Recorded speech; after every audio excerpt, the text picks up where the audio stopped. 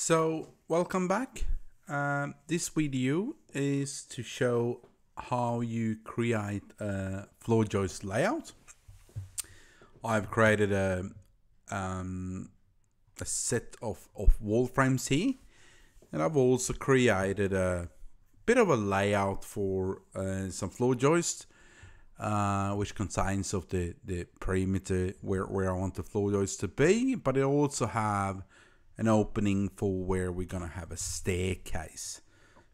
So we're gonna start these by looking at some settings, but I first want to highlight that this building has some walls, the red walls that are load-bearing walls, and we also got some internal walls that are non-load-bearing. So if we're looking at them, we can quickly see that the load-bearing walls, of course, are highlighted as yellow. They are about 50 mil lower because we don't want the floor joist or trusses to put any pressure on them. We're gonna start here by looking at the settings, and to get to the settings for floor joist, we're running the JSet command, so JSET. And then we can say that if we focus on the joist type, side bearer, end bearer, and internal bearer type, you can see that I have applied a material to 3 of them, not to the 4th one. And you can look at these a little bit of a switch, like on and off. If you apply a material, the system will insert these elements. If you don't, like in this case for internal bearer, it won't insert the element. So it's not only to select your material, it also is to advise the system if you want to use that element or not. Then we got the member height. So this is different everywhere, but so just in Australia alone, like in New South Wales, it's very common that architects is using a 300 height for floor joist, while you will find in Victoria it's pretty common with 400, South Australia is pretty common with 425, and so on. So this is whatever you need to make your floor joist that. I'm going to use the 300 as this is pretty common where I am, which is in New South Wales. Then you got the joist spacing. These there's a different drivers of the joist spacing. One thing could be that my structure integrity isn't enough. I'm gonna have to tighten these up to be able to handle the span of the floor joist. But it also is driven by the floorboard. So for example, it's very common with a 450 spacing due to that many floorboards are requiring a fixing at every 450 millimeters. So for example, here in Australia, 450 is common when you're using, for example, yellow tongue, which is a shipboard, which requires a 450 spacing. Then we got the reduced level, and reduced level on floor joist actually is a little bit different to most other elements. I'm just going to draw these on the screen a little bit here. So you're thinking of your floor, your wall frame on your first floor or your ground floor. Reduced level would be at the bottom, okay? And then we got, let's say we got a 24 high wall, and then you get your floor joist, in this case 300, and then you get another level of wall frames, and on top of that you will get some trusses. So the reduced level on your trusses in this case will be there. Your reduced level on your upper wall frames will be there. With floor joist, so you see on all these elements, you will see that it's the bottom of the element that drives what height your reduced level is, the RL value that you will commonly find on your architectural drawings. But on floor joists, it actually is the top of them.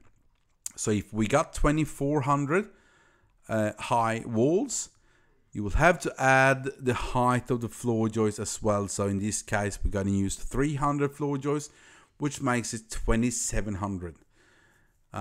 So just a reminder there that for floor joist, reduced levels are on top of the floor joist.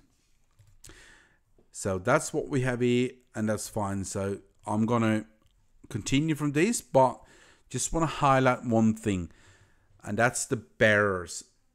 So end bearers, I would say. If you're looking at these, you see that on bearers we got 4 different options.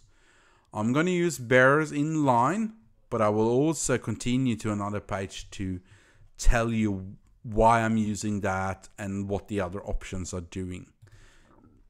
Let's go to this page here, which shows the different bearers. So in this case, we got something called bearers under, which means you got your floor joist and your end bearers, or the E joist underneath.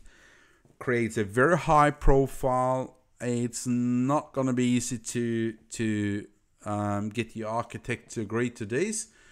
Could work well when you got garages and things but it's the bearer sits underneath your floor joist.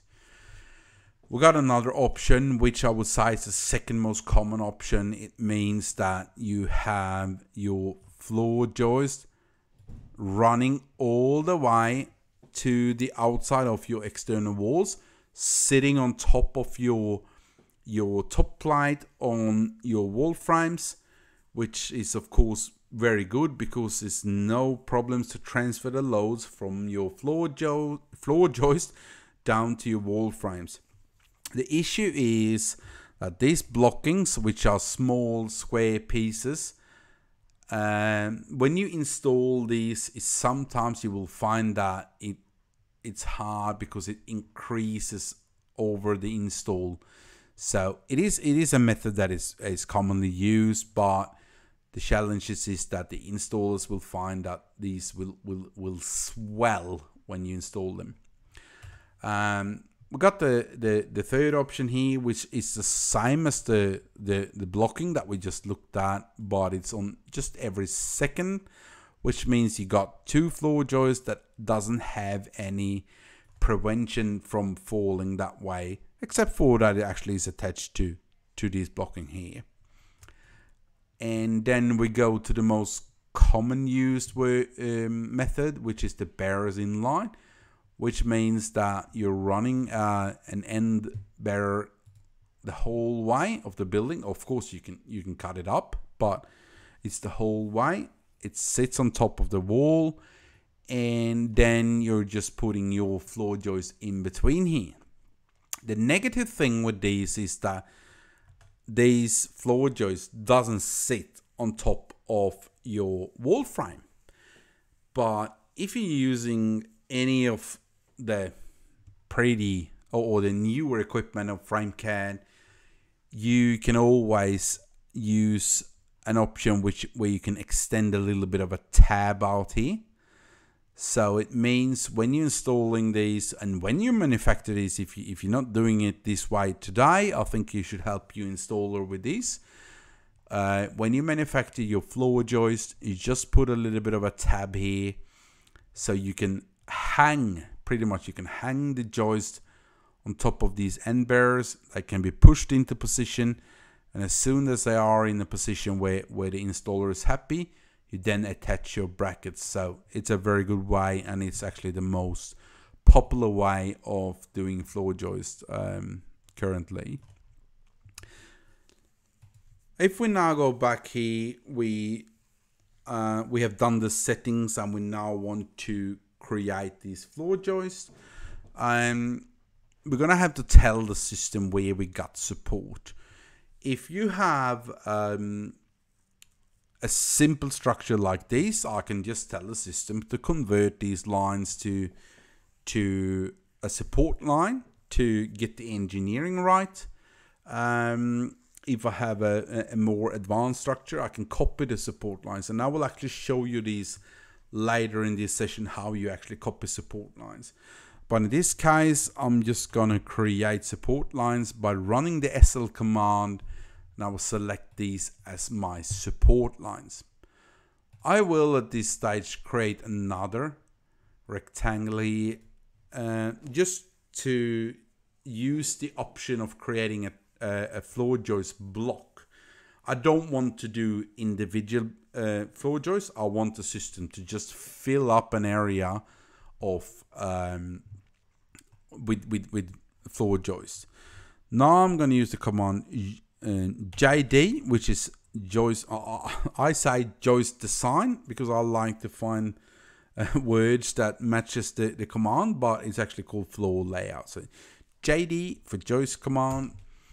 I select the perimeter where I want the area where I want to fill up with floor joist. I also select these square here because this is where I want the system to make a hole, a penetration, a hole for my staircase. And then I select enter, and then it asks me to tell where do you want to start this joist layout. I want to start it in a corner here. And then it also asks me in what direction do our floor joists span. And of course I could select this direction, but it's not that wise because you want floor joists to span as short as possible. So I'm going to take the short direction. I don't want to pick a corner or a midline. I just want to pick the line in the direction of where I want the floor joist to run. I've done so, and the system have created a floor joist layout for me.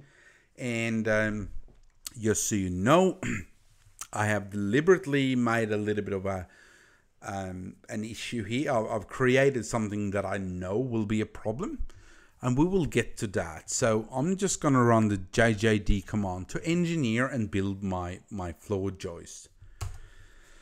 And we can now see that this one failed, and this one, which we got 31 of. If I take the one that I have 2 of here that have failed, and I click locate, it will show me exactly where those floor joists are. So it's a good way of figuring out where is this floor joist and why did it fail. But I'm looking at this one, and I can of course go into the engineering, and I can see why they're all red. You look at the lines here, they're all red. It means both the top chord and the bottom chord of these are failing. I got support there and I got support there, but what I'm going to focus on at the moment is the actual span of these. And I know that floor joist with a height of 300 will never be able to span more than 6,500 millimeters.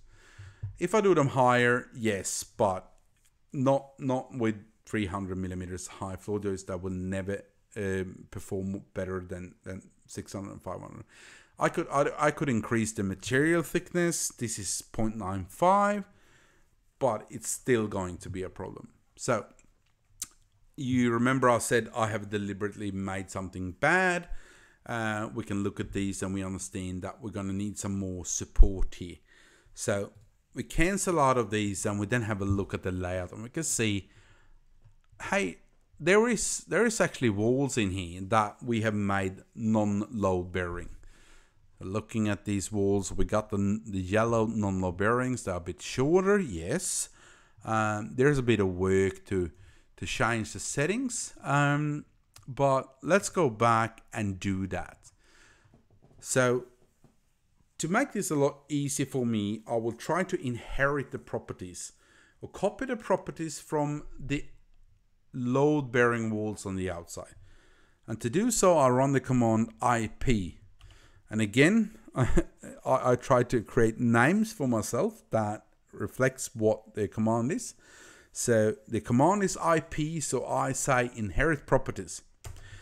So I want to inherit the properties from these low bearing walls, and I will then select all the other walls where I want these to be the same, and I will right click, and you can see that the labels disappeared. And the reason the labels disappeared is because they had an N label, N for non-load bearing.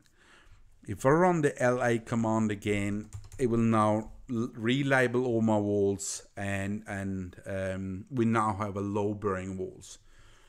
But our floor joist layer doesn't reflect this. It doesn't have this support somewhere around here for our floor joist. So I'm now going to tell the system to create this support. So I'm creating my own names to reflect the command. So I use the command copy support line, or create support, CSL, copy support line. Enter. I select those walls that I want to use to create this support line. I right click, and then I just click once inside the other drawing, and we have now told the system, and for the engineering purpose, that we have support here. So the span is a lot less than what it was before. So we're gonna re-engineer these joists by running the JJD command, and now they actually all passed. Okay, so the one we had issues with before is now down to 81% of its capacity. You can also see it has inserted a vertical, and it actually has that support line there. So I select all and I send them to the CAD. Of course, you should have cutted these member. There's no truck in the world that can ship this 1600 long floor joist. So I'll do that. I'll go in here and let's just make something up. I want to have no more. I want to have a 7000 here. So 7000 like that. I do a line here, then do just member cut. I'll say that I want to cut this member at that place, and I want to cut this member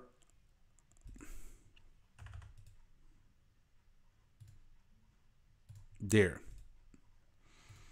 When it comes to floor joist, you remember when I worked with the walls and I cutted them and I did things, the labels disappeared. Floor joist actually works automatically. As soon as you cut things, it will redo the labels. Let's just quickly talk about the different types of floor joist that we are looking at. So as you can see, they have different names. So S, J, E, JB, and so on. So J is simply a floor joist. That is a structural component that is carrying something. You got an end bearer, which sitting on top of a support line, meaning it's sitting on top of a wall, is not structural. Okay. We got the side bearers, S, not structural, not carrying anything. And then we got the JB.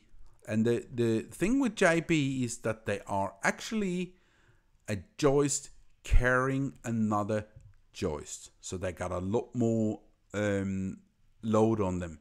So this JB1 here is actually carrying that JB1 and that JB1 and so on. So a blue one is a joist bearer carrying other things. Then we can look at these side bearers here. So this is sometimes where you have to reprogram things.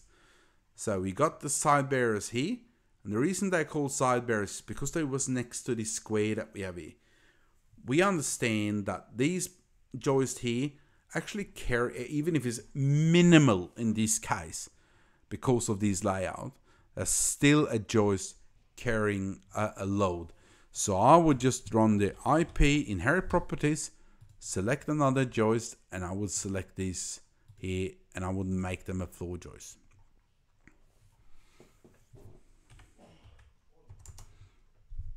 And then I run the LA command, and you can see that this is all now sorted. We're now looking at the 3D of this. We can see that this is all good, or is it?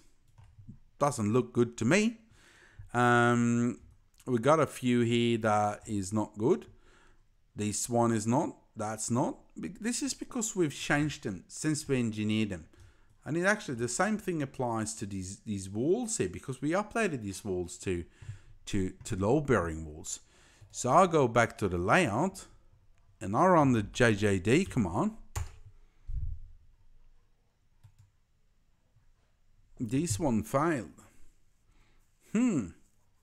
Okay, so we now got a joist beam that have failed. So we're gonna have to locate this one.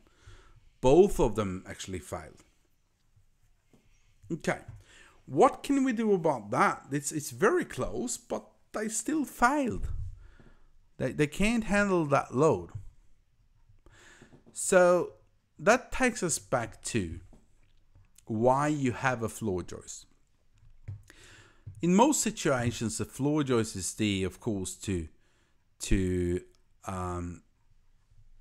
carry a load, but it's also there to, so you are able to screw your floorboard to it.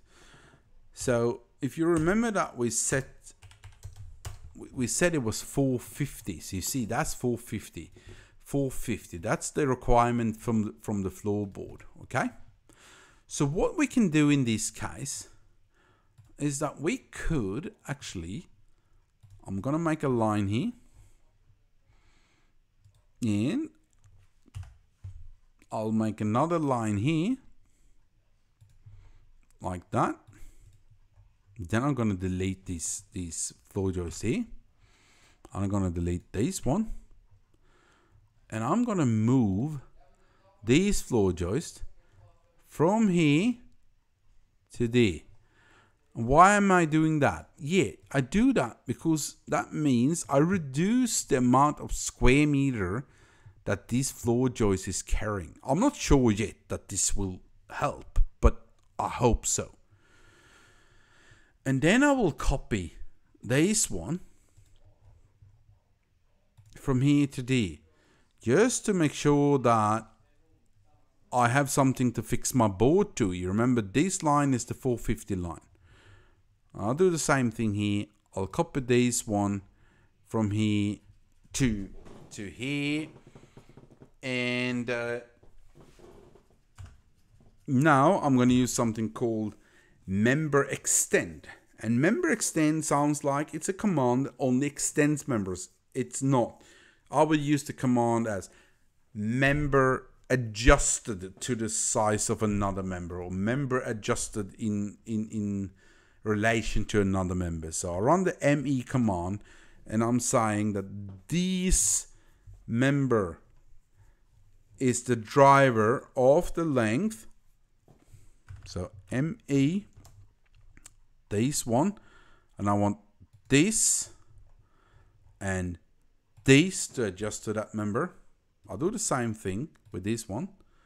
I want this and this to adjust to that member.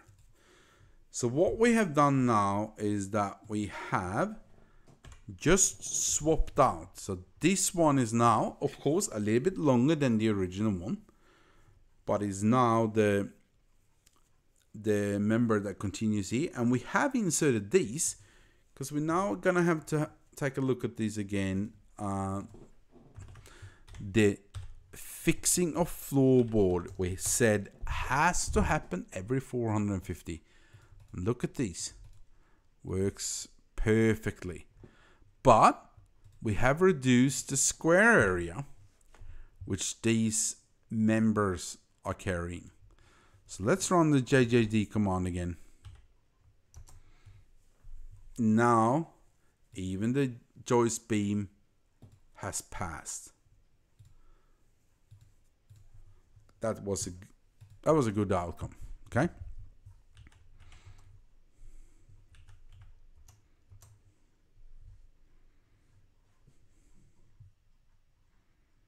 So if we now also, we had some issues with the walls as well. So I'm just going to rerun the PPD command and make sure they all work well.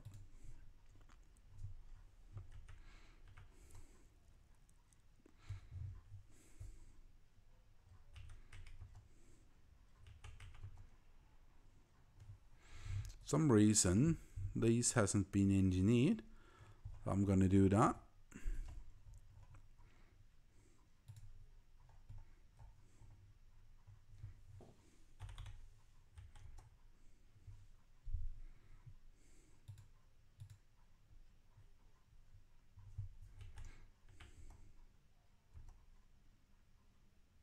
And now it's all sorted. So we managed to, we had struggled with the strength of the floor joist that went in between, and we then changed the wall frames to make these low bearing walls. We then had issues that these joist beams couldn't carry all load. So what we did is that we tightened up here so that these joist beams were carrying a lot less. We inserted these joists because we still wanted to have the exact 450 distance in between here. So I made this situation because I knew it would fail and I knew it would create a lot of problems.